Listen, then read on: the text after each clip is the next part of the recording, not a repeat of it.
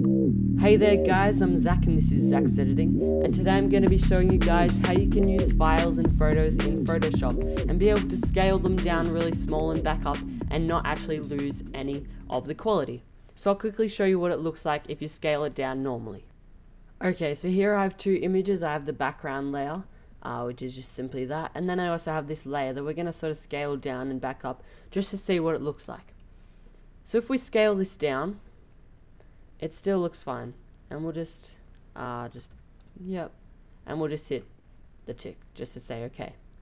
But now if we scale it back up and we hit the tick, you can see that it's lost a lot of its quality. And if you want to be able to be moving and scaling them down and back up without having to lose the quality like this and without the fear of losing the quality, I'll show you guys how you can do that. So I'll just quickly delete this and import it again.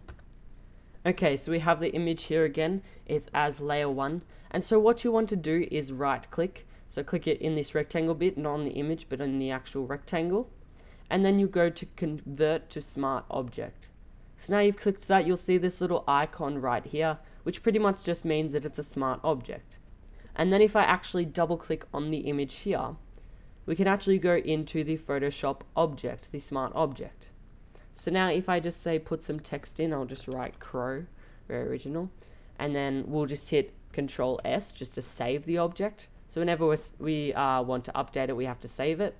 And then if we go in here, you can see that it's automatically updated. And if we actually move this layer, then it will stay there. But that's not what we're here for. We're here for the scaling down and not losing quality. So now that it's a smart object, you can scale it down.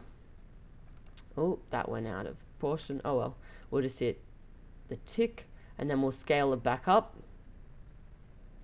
and put it into proportion, hit the tick, and you can see that it's perfect quality. Once again, I'll put it into a very small. Normally you'd be losing quality here, and I'll bring it back up and it's perfectly fine.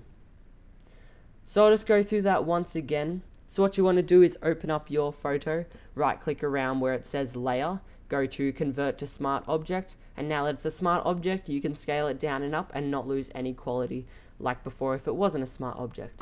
So thanks for watching. I hope you found this tutorial helpful.